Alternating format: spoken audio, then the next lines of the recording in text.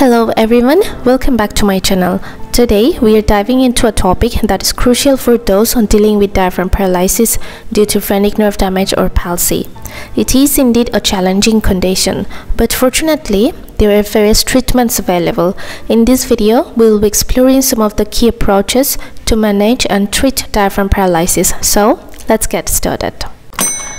The first line of treatment often involves medical interventions.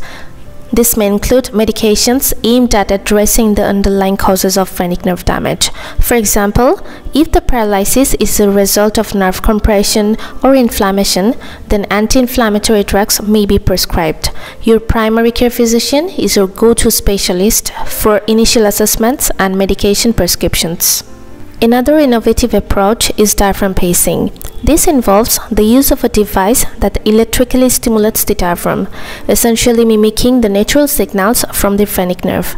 For consultations and procedures related to diaphragm pacing, consider reaching out to a pulmonologist. In more severe cases, surgical interventions may be considered. One of the options is phrenic nerve reconstruction, where damaged or injured segments of the phrenic nerve is repaired.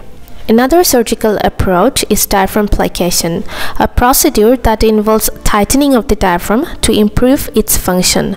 Consult with a thoracic surgeon for expert advice on surgical options. Rehabilitation plays a crucial role in the overall treatment plan. Physical therapy and respiratory exercises can help strengthen the diaphragm and improve the lung function. Techniques such as breathing exercises and chest wall exercises are commonly employed to enhance respiratory muscle strength and endurance. Connect with a physical therapist for personalized rehabilitation programs. Additionally, supportive measures are essential for managing diaphragm paralysis. This may involve lifestyle modifications such as avoiding factors that exacerbate the respiratory symptoms. Weight management and smoking cessation, if applicable, can also contribute to better respiratory health.